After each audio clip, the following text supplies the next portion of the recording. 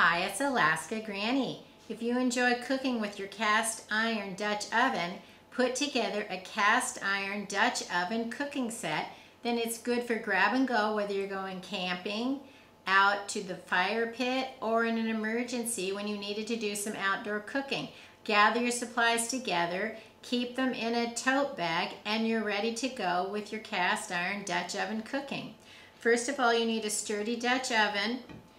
Get one with a matching lid. I like this one. This one has the actual feet on it, and that's considered like the camp oven because it's designed to go over charcoal and in a campfire. Some of them have a flat bottom and they're designed for stovetop cooking, things like that. In the oven, you can even use these in a smoker. So choose the cast iron Dutch oven that you want, and then you need to season it. Take some kosher salt, sprinkle it in your pan. Then you can either take a wet paper towel or a rough brush, scrub the salt all around and remove all the grime on your pot. Rinse it completely and dry it well with paper towels. Coat it with vegetable shortening or something like Crisco, and then you put it in the oven or on your barbecue grill. You want to make sure all of the excess oil has dripped off, burned off, and you're just left with a shiny, smooth, non-stick finish that we love so much about cast iron.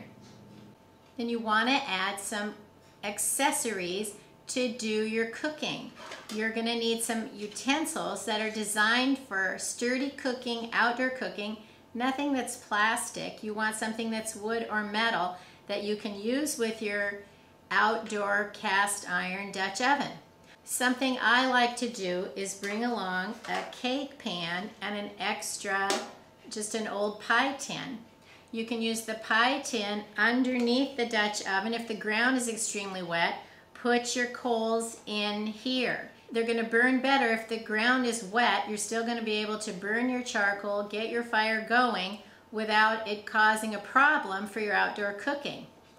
Then the cake pan is great because you can use it to cook biscuits, all kinds of things that can't sit right on the bottom because they'll burn. So a trick to making something like cornbread or biscuits is you remove the lid, then you put the cake pan down in the bottom. It elevates it off of the hottest surface. Then you can put your cake pan right into the Dutch oven, add your cake, bread, or biscuits, put on the lid, and it's baking like it is in the oven. When you cook in the oven, it's not laying against the sides of the oven, it's cooking in the middle of the oven. If you don't have the extra pie tin, you can always take some aluminum foil. I like the Reynolds wrappers because they're just nice size sheets. Crumble up the aluminum foil, make a layer in the bottom, and set your cake pan on top of the aluminum foil balls. Another reason to enjoy the foil wrappers, you can wrap up things like baked potatoes, hobo dinners, all kinds of foil meals, and you can place them inside the Dutch oven, put on the lid, and bake them there rather than into a campfire. They can sometimes bake more evenly, especially if you just have a few of them. You can manage to bake them or cook them right in your Dutch oven. An essential for your Dutch oven is a lid lifter. You need to be able to lift the lid and get it out of the way. This one is nice because you can use it to lift the entire pot by the bail.